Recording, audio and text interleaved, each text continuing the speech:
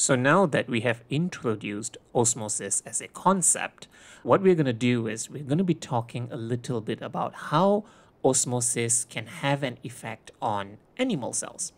You see, if I were to just draw out the animal cell here, I'm not going to draw out the nucleus, Golgi apparatus, ER and such.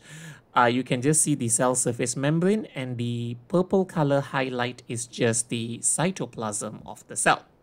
It is very important to know that the cytoplasm contains dissolved substances. You see, yes, the cytoplasm is made up of water, but it will also contain solutes within itself as well, such as glucose, salts, amino acids, and so on.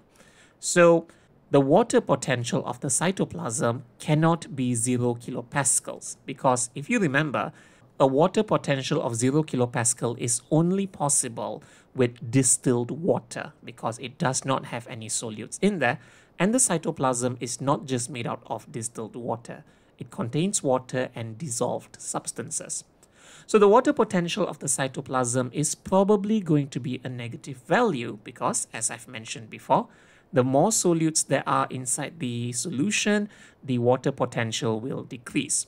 So for the sake of today's video, I am going to say that the water potential of the animal cell is negative 300 kilopascals. You do not need to memorize this because different types of animal cells will have different water potential. I am just choosing negative 300 for the sake of this video.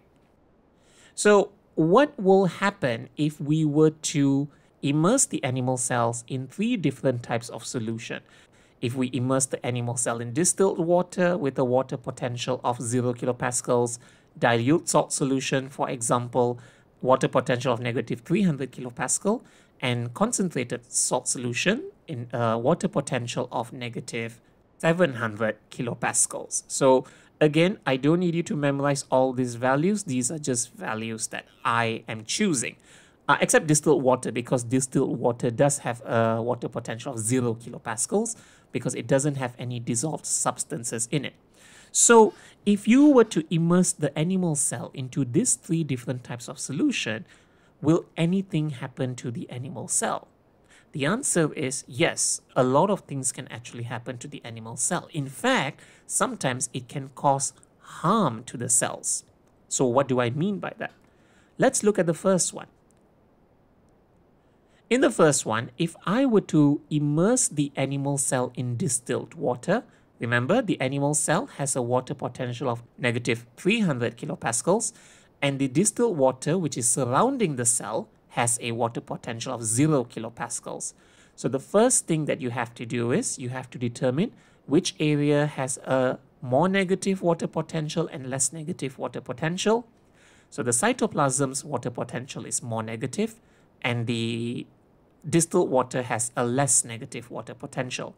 Osmosis is what happens when water molecules move from an area of less negative to more negative water potential or a higher to lower water potential.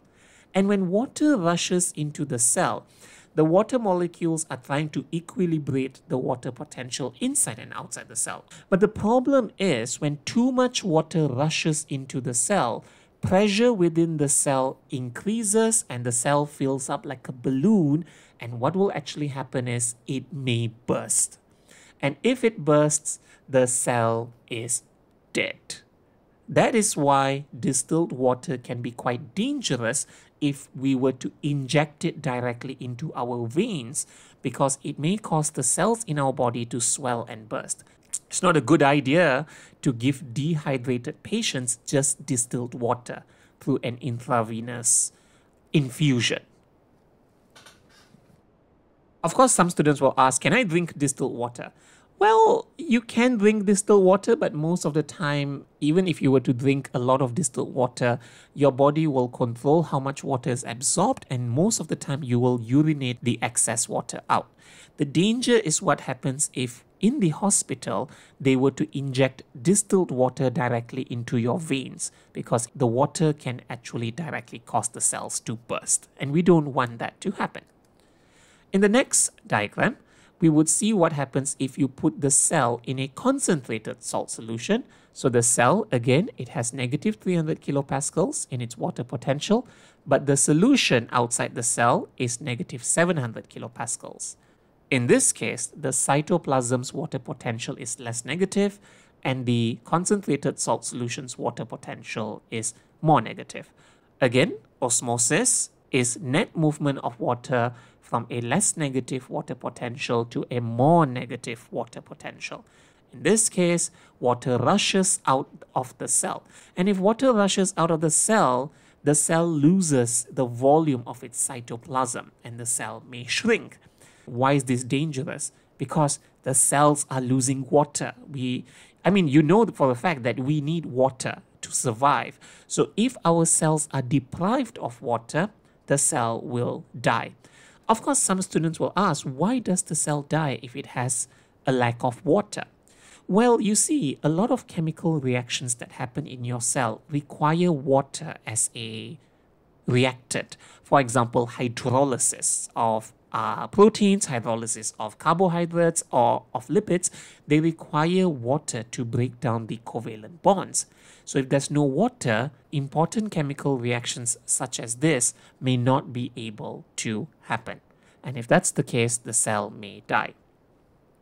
If you were to immerse the cell in, let's say, a dilute salt solution, notice that here, the water potential inside the cell and the water potential outside the cell, which is the salt solution, are equal.